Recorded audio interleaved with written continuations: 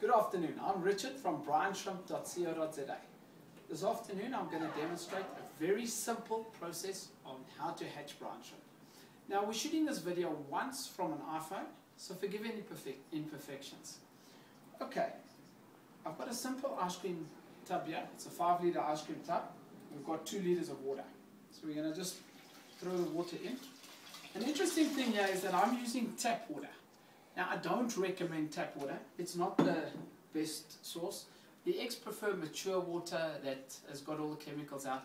What I like to do normally is I take water out of my fish tank and use that mature water. It gives you much better hatch rate. But for demonstration purposes and to show you how simple it is, we're just using tap water.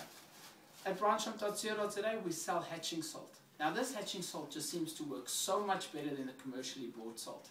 I can highly recommend it. It's inexpensive and it really works. On all of our products we've got instructions. We normally recommend 1.5 teaspoons per 500 milliliters of water. So in 2 liters that will equate to 6 teaspoons.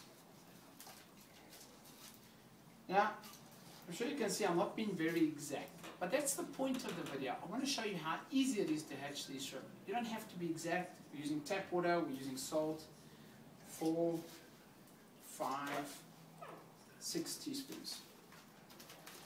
Now, it is quite important to dissolve the salt and just let the water settle, because we don't want the salt dissolving while the eggs are in there.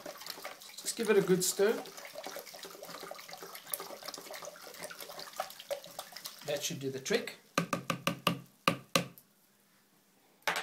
What I'm going to do, I'm going to use very little eggs, just for demonstration purposes. And now what I do is I simply sprinkle them on the surface of the water. I'm not going to put too many. Now, the amazing thing here is I'm not even going to stir those eggs in. I'm just going to leave them like that. Simply sprinkled on top of the water, we're done. Tomorrow, we're going to come back and check out our hatch rate, see if this method has worked. I can guarantee you one thing, once you've learned this method, the bubbles, the incubation, all that, you'll probably use it now. You won't use it anymore because this is just so simple and so fantastic. We'll have a look tomorrow. Hi, we're back. We've had an extremely successful brine shrimp hatch. Now what I've done is I've put a torch, or a flashlight as they call it in America, against the ice cream tub. The amazing thing about brine shrimp is that they're actually attracted to light. So this that I'm going to demonstrate now is a very handy method to remove the brine shrimp from the salt water and to get the brine shrimp by themselves. No eggs, no salt water. Get them ready for feeding to the fish. What I'm going to do now is I'm just going to use a normal 5mm aquarium hose, and I'm actually going to siphon the brine shrimp out of the ice cream tub. It works like a little vacuum cleaner. So what you do, just get the siphon going.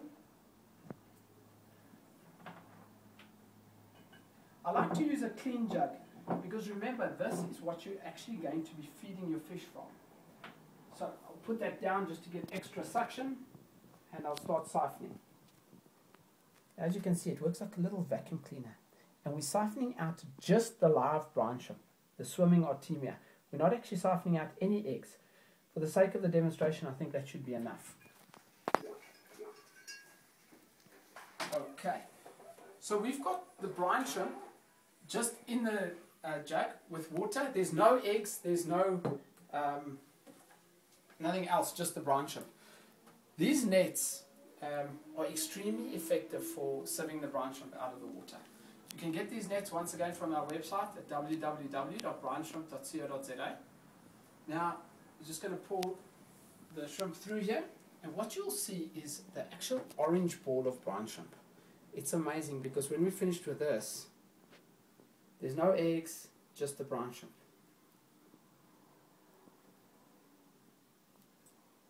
Okay, so if you have a look at that, it's pure brine shrimp. No eggs, nothing else. Another very handy tip is you can actually put this in the fridge and keep it cool if you don't want to feed everything to your fish at one time.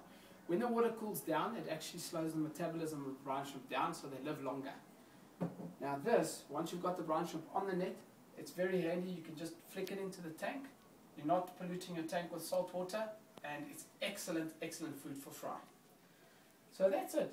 We've demonstrated the very simple method of hatching your brine shrimp without an incubator, without bubbles, without all the fancy equipment.